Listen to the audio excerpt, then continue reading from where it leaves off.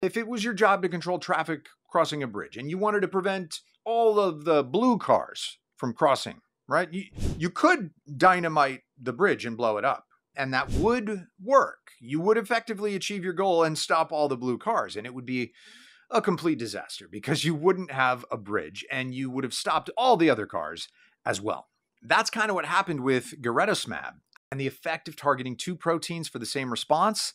Well, it not only ramps up the muscle growth effect, but also reduces side effects because the dosage of both drugs can be lowered. Meaning, not only can we target single proteins in the TGF beta superfamily, we can target multiple proteins at the same time with fewer side effects for greater results. In the simplest terms, all those little locks floating around your body that connect to keys to tell your cells, hey, you should wipe yourself out with a little apoptosis. We might be able to shove silly putty in all those locks and stop cell death without gumming up any of the other locks.